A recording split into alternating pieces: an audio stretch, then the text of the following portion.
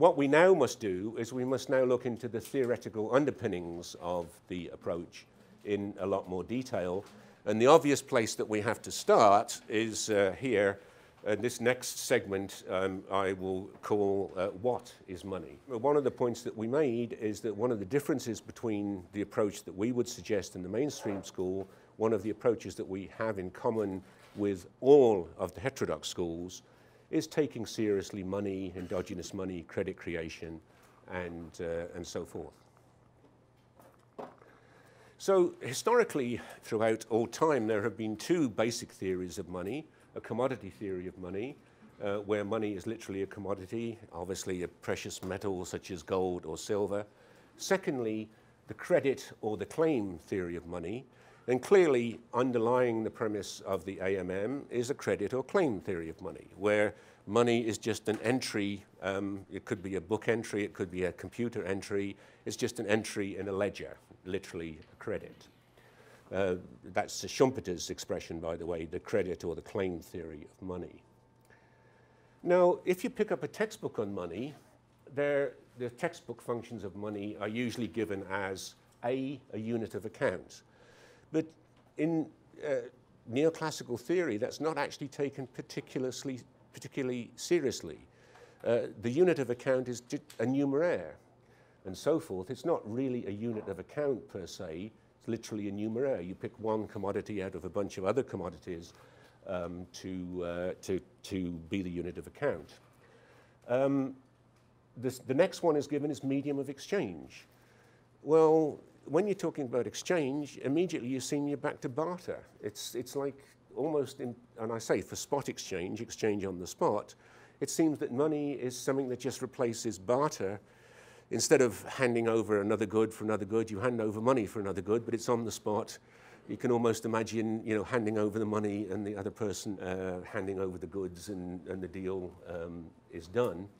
And then finally, what is given is money as a store of value, and it seems to imply again that does money have intrinsic value? Is money something which is gold or silver?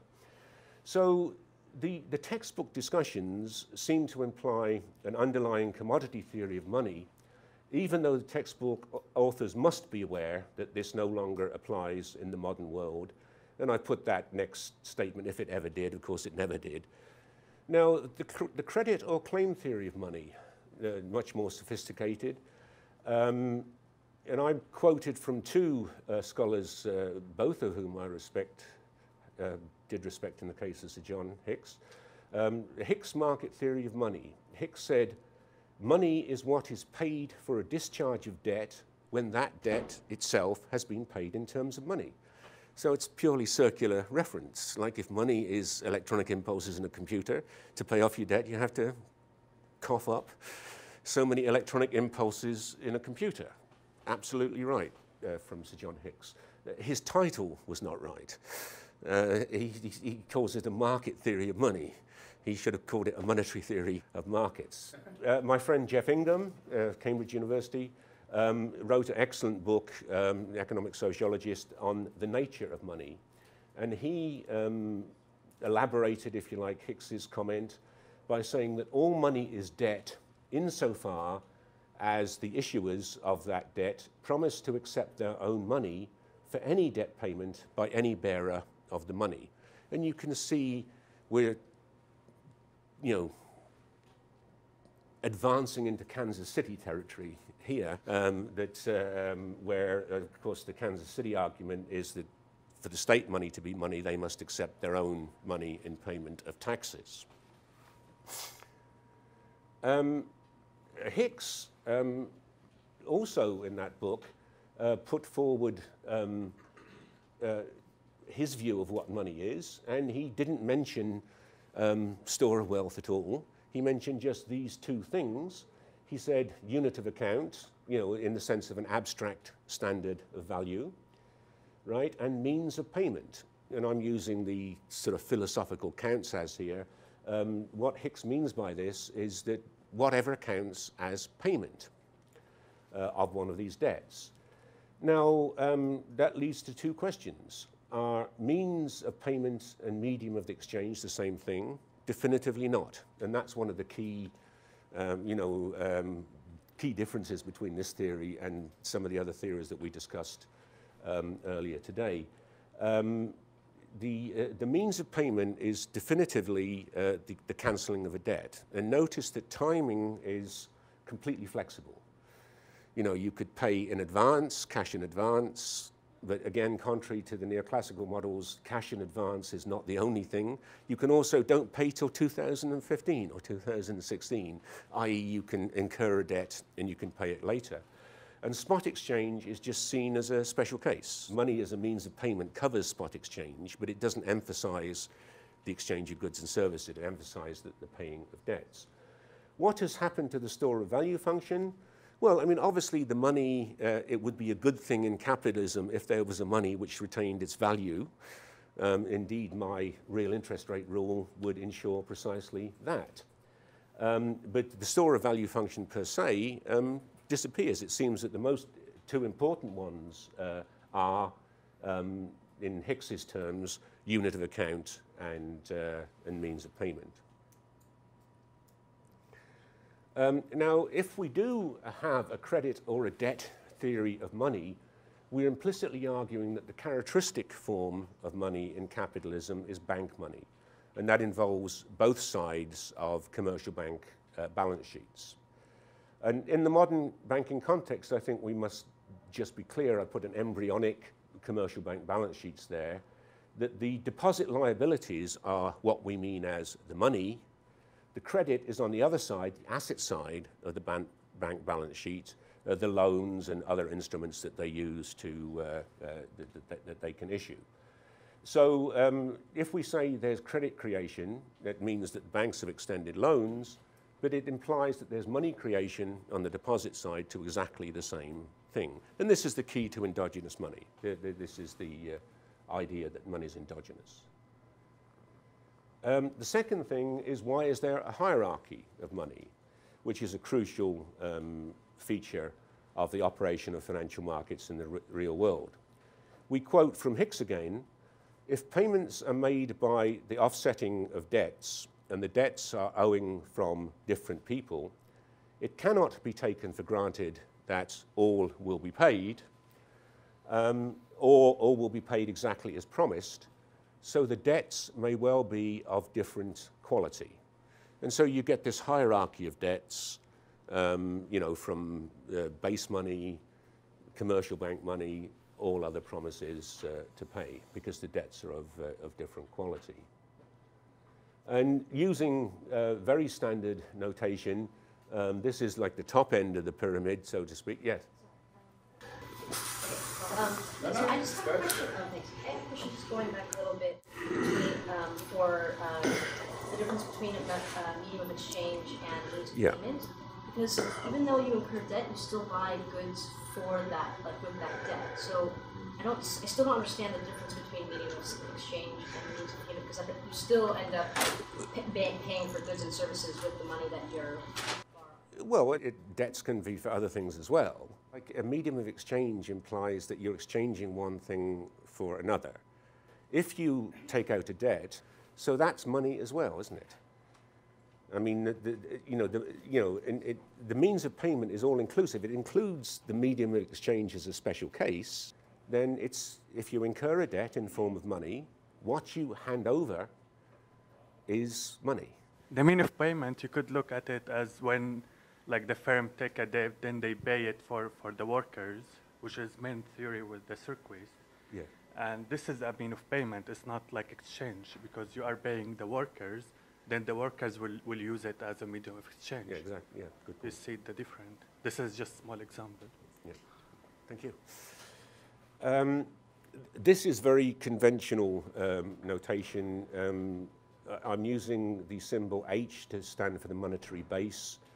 That equals to currency in the hand of the public plus bank reserves. The money supply is again currency in the hands of the public plus deposits in the commercial banks, and obviously defined as broadly as you need to in the contemporary economy.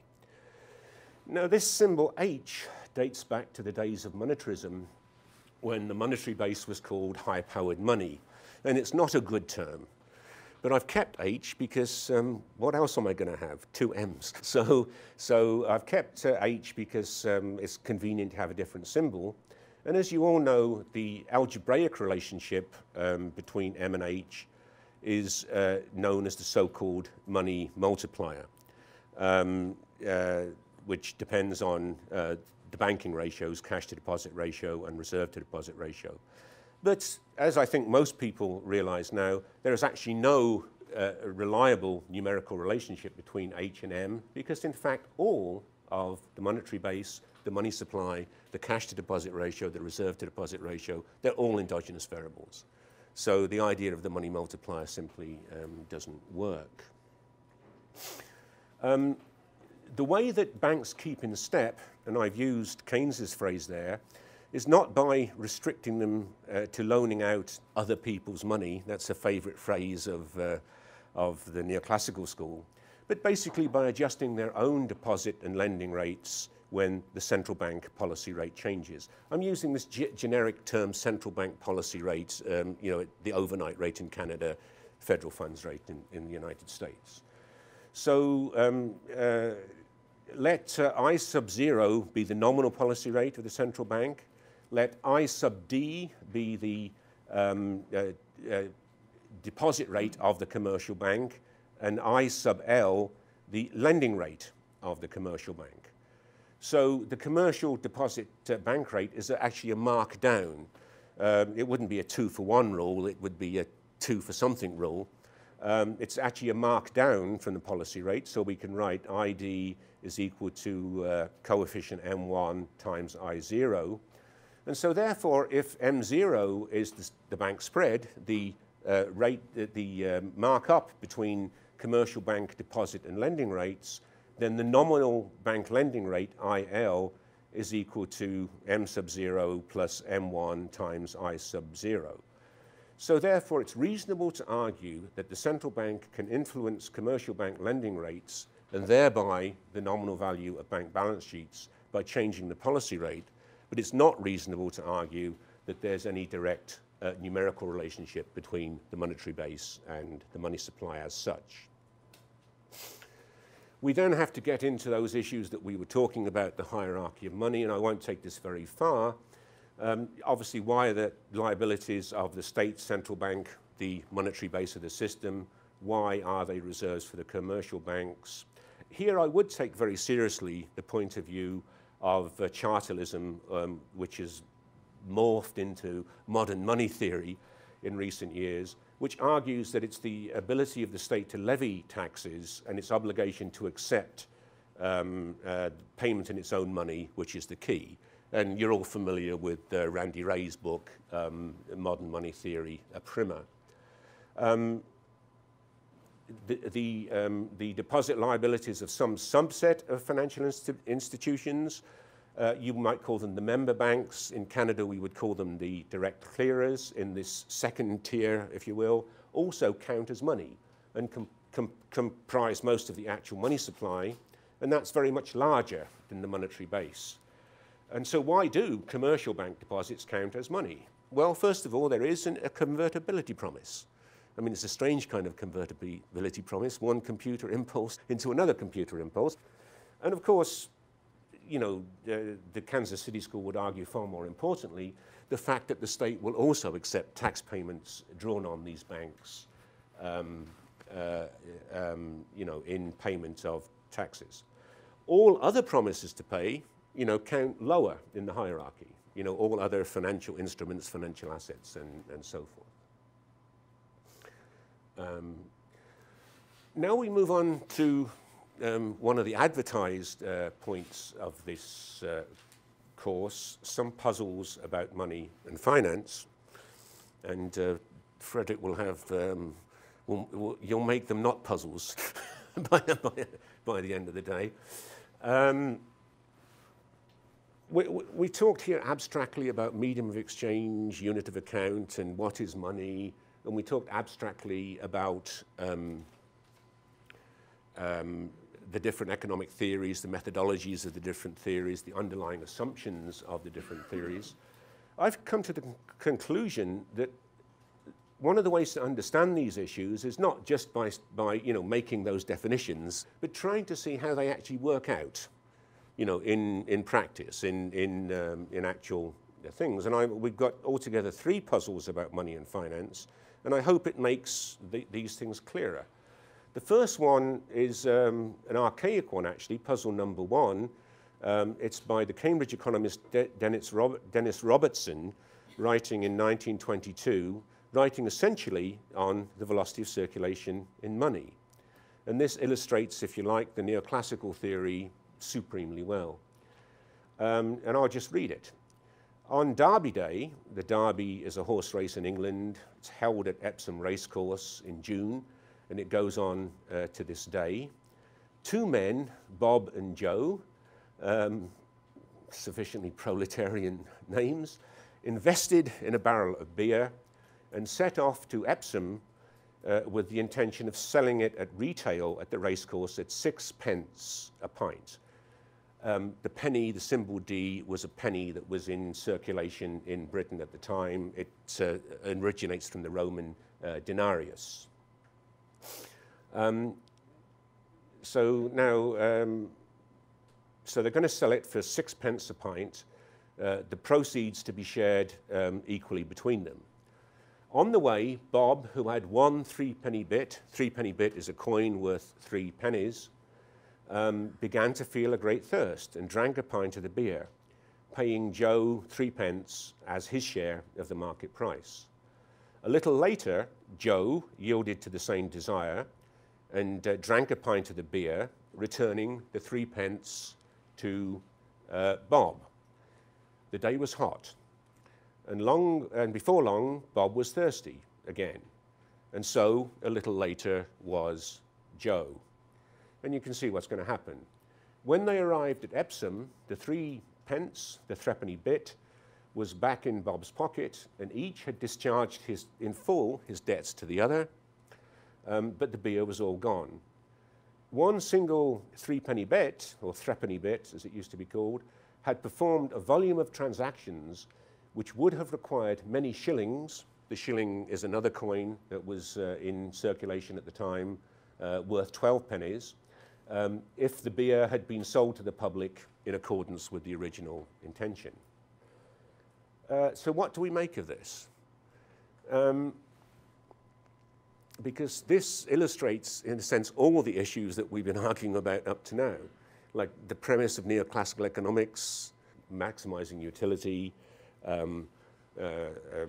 what is money, what's the purpose of the exercise, and so on. I think it illustrates it in a very good way. Well, what is missing from this account of Dennis Robertson? Well, if you look at it from a purely business point of view, and here I agree with Frederick, look at it from a business point of view. Well, the whole episode seems and is disastrous. The entrepreneurs have literally drunk the profits, right? It's a classic case of the whole thing going wrong. But if you notice, Dennis Robertson doesn't even notice this. His point is to illustrate the concept of the velocity of circulation of money. How many times the 3-pence bit can go round. In reality, the story demonstrates the utter emptiness, the complete emptiness of the velocity of circulation content. And indeed, if we think of our neoclassical economics, there's actually nothing wrong at all with this situation. And Robertson doesn't think there's anything wrong with the situation. The beer has been produced and drunk. It's given utility and satisfaction. It does not matter to whom. There's been an optimal allocation of resources. Utility is maximized. But you can't take that to the bank, I'm afraid. And that's the critique of all of neoclassical economics. I mean, there's nothing wrong with this situation. The economy is working perfectly well. Just different people have drunk the beer.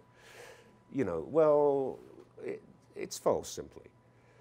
So it seems that the neoclassical theory of utility is not an accurate theory of capitalism. So that's one of the reasons why I was making those methodological points that I was.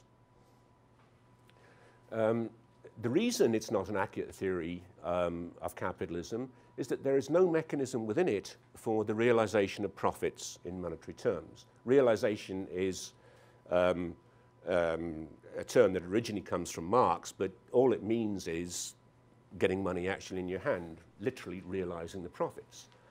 By the way, there is also nothing amiss from that story from the perspective of either Marxism or classical economists.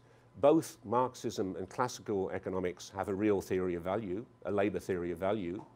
However, nobody's being exploited in this particular case, although certainly the entrepreneurs had the intention of making a profit. And the idea of profit as exploitation does not work in these particular circumstances. So the takeaway of this is that money profits, the ability to realize money profits, are much more important in reality. They're decisively important in reality than they are ever allowed to be in theory. You know, the error of the Eurozone is to imagine that you can run a capitalist economy without a mechanism for the realization of profits. I flesh out the transactions velocity of circulation. The transactions version of the quantity theory for this admittedly microeconomic example would be M times V is equal to P times T. Money times velocity is equal to price times transactions. So let's suppose there are 20 transactions, 20 pints of beer.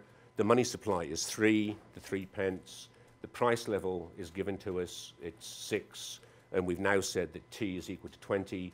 So Robertson's point would be that the velocity of circulation is equal to 40. And it could be anything you like. It could go up to any number. And that saves, if you like, neoclassical economics. Okay, I hope we're now satisfied. The next puzzle is Marx's monetary circuit. And this, this is a kind of complicated version from Das Kapital, 1867. And I use the notation M, C, C prime, M prime. The entrepreneurs start with a sum of money, dollars, M. They then buy some commodities, C, valued in Marxian terms, including raw materials plus labor time. They then engage in production using these commodities C to make is more. Now, here's the leading question. What do we mean by more commodities? Well, we mean more valuable commodities. So in some sense then, C prime minus C is the real value added. So the entrepreneurs then sell the enhanced commodities C prime for more money, M prime. And the difference M prime minus M is what we mean by the realized money profit. And obviously the C minus C prime would be the surplus value in the Marxian terms. Anyway, this is a description of capitalism according to Marx. And strangely, it's not too dissimilar to the views of Weber, Schumpeter, Keynes, and others. What is missing from Marx's account? First, we would need to define real value, which is an old question in economics. And obviously, both Marxian and classical economics define this by the labor theory of value. Neoclassical, mainstream, and Austrian economics define it by utility. More to the present point, though, with the great respect to the questions that were asked, I mean, the point is that both Marxian theory and classical theory have a real theory of value. That's the fundamental point, okay?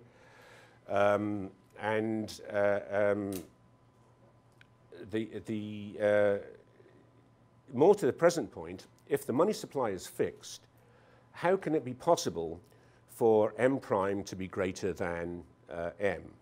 And that's a crucial question.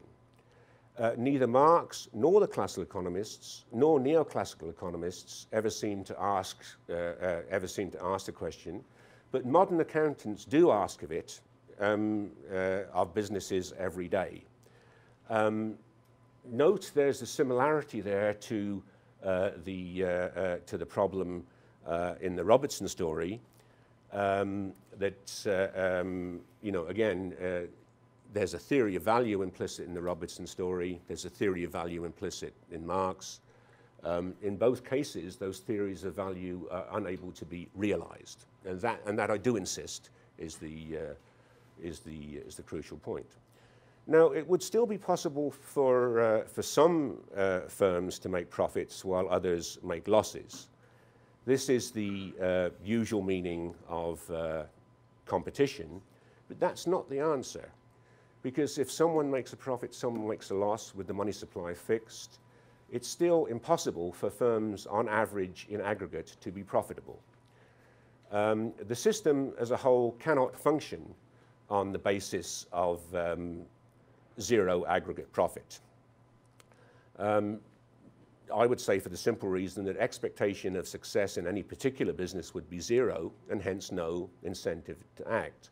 And so the answer to the question that I'm asking